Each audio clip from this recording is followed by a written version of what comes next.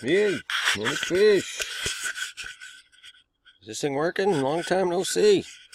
It's August 8th, 2017.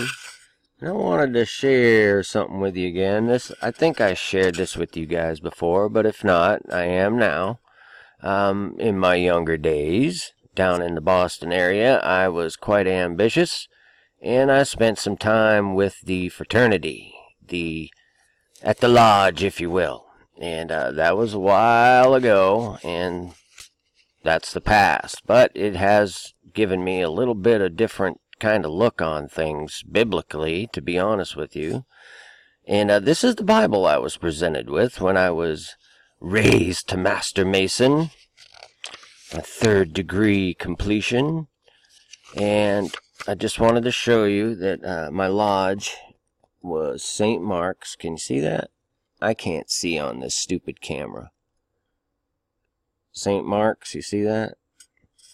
Yeah. And so it goes through all kinds of stuff. There's all kinds of extra added tidbits in here. Albert Pike's writings and various Bible quotes that they explain in their own kind of language. But right here, it's describing how the Masons became involved with Solomon and Solomon's temple.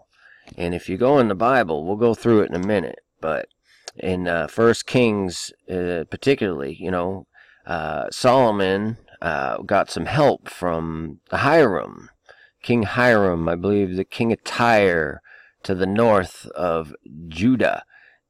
And he sent many, many workers to help Solomon build the temple. And it's very interesting, and it gave me a much better idea of exactly where the temple was. And so I did that on my Google Maps. And that's generally just going by the general description of what they say in the Masons. This is pretty much where I came up with the temple was. And this is the temple right here. This is the courtyard around it, 200, 400, blah, blah, blah. So, I love my maps. And so I just start going, to various landmarks. And I started with going from the temple to Mount Zion, right? This is where King David's tomb is, and it's one of the places that they think the Last Supper was held. And I draw a line, and temple, right here.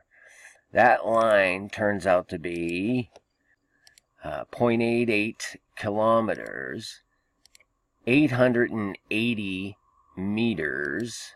We're going to call it 80. It's too close. Just be reasonable. 2,888 feet. I'm saying it. That's 2 feet, y'all. Okay? So, 888, once again, right to Mount Zion, too. I mean, right to Mount Zion.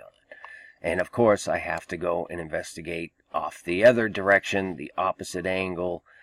It's not quite a 45 degree, but it's pretty close. And that would be this line right here. And that also is 2,888 feet, 880 meters, the whole shebang, okay? And this location is the Church of Jerusalem. And the Church of Jerusalem, let's bring it up here, is a pretty big deal. That is where it's called the Mother of all churches of Christendom, because it was where Jerusalem Church was established on the day of Pentecost, with the descent of the Holy Spirit on the disciples of Jesus Christ. From Jerusalem, the gospel of Christ was spread to the world. So they're saying that this church, I don't know all the exact history, but it's a big deal. And it's also 888 from the Temple Mount, according to the Masons' location, as best as I can do. And of course, we got to now do our line across. That's what we do, right? And you guessed it, folks. We got ourselves a perfect triangle. 880 meters, 0.88 kilometers, 2,888 feet. You just, come on now. So, you might say, so what, right? Well, I'd say that's kind of, I don't know, telling maybe? You think there was some kind of, grand layout here? And do you think it was men, literally laying this out? And remember, I told you about St. Mark's, remember? That's my lodge, my Masonic lodge, St. Mark's Church. This is the other location that there are many who believe is the place of the Last Supper. St. Mark's Monastery, right here, this place, okay? Now, if I take that and use that as a starting place, okay, I'm going back to the last video I did on the Gay Pride Parade.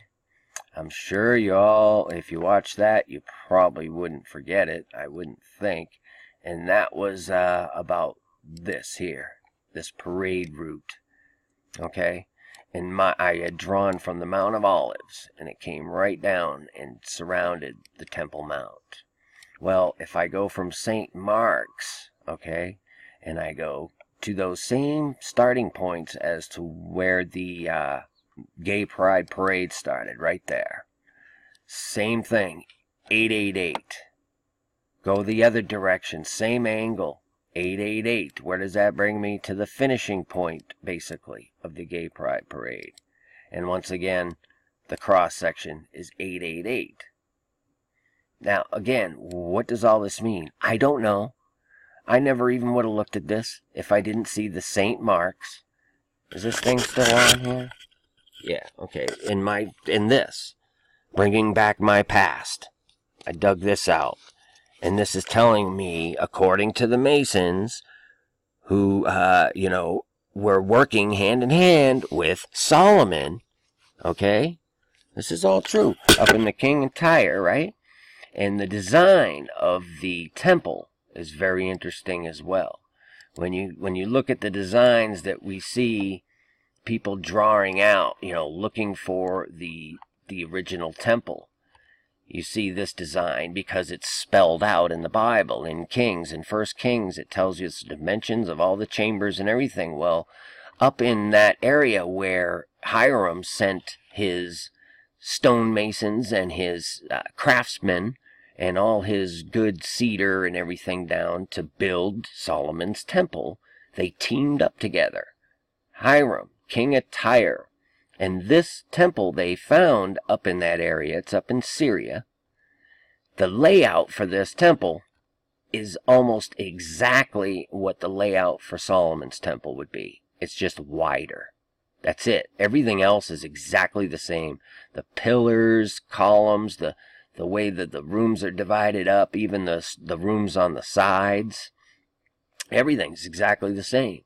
So, of course, my little curiosity grabs hold of me, and I go from King Solomon's temple here all the way up to that temple up there in Syria. And that's this line right here. And I'm not kidding you. You can check this yourself.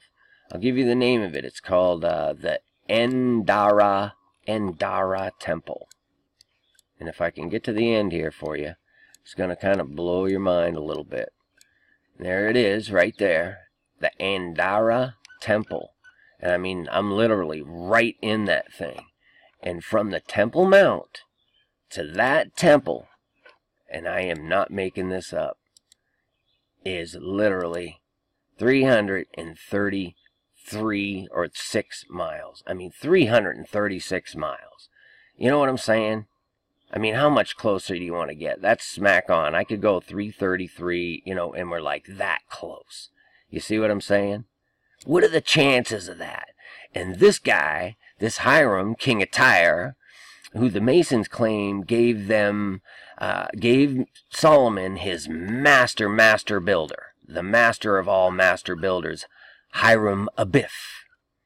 He is the hero of the Masonic builders, okay? Now, I hope you're seeing the connections I'm making here. I just found this absolutely fascinating. And I know this is coming from somewhere other than my simpleton little brain when this winds up, leading me to this, where years ago, this is where I was, like, spending my time with these guys at St. Mark's Lodge? Are you kidding me? Come on now. You can't make this stuff up, y'all. So, the reason I'm putting this out to you is to show, number one, how God works and how he communicates to us and shows us things. And two, how Satan can actually work as well, because this kind of thing can lead people down rabbit trails for years and really not avail much. And I'm not claiming that this is availing anything other than the grand architect at work, and that we see a very intricate relationship between Solomon's temple, Solomon's life, Solomon's palace, and this king of Tyre, who was Babylonian. That's what they were, who were Egyptian. It all comes from the Egyptian. Whatever your name is for them, they're here on this earth, and this is how they work. And they've infiltrated even right down into Jerusalem, right down into the temple they tie their little messages into. But this one, I believe, is a good one. Perfect triangle to the holy places. The Holy Spirit was given here. King David buried here, and perhaps the Last Supper as well. And then the Holy of Holies. Not why it was destroyed. I think that's because the old children of Israel did bad things. And they're still doing bad things. And God's gonna give them another chance. So they better repent, seek Jesus, know he is the Messiah. The Messiah. Praise God. Peace and grace, many fish. Finally, my brethren, be strong in the Lord, and in the power of his might. Put on the whole armour of God, that ye may be able to stand against the wiles of the devil. For we wrestle not against flesh and blood, but against principalities, against powers, against the rulers of the darkness of this world, against spiritual wickedness in high places. Wherefore take unto you the whole armour of God,